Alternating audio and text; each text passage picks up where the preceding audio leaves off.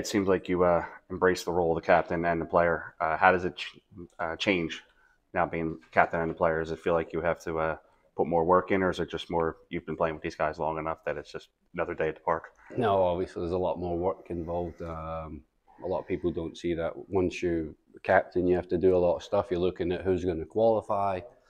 You know, maybe there's going to be someone who's never been in the team, so then you got to think about getting him ready. You know, a lot of different things. Yeah, it's been a little bit more hectic, but I'm so crazy. It just like flies by my head, and I just crack on with it. You know what I mean?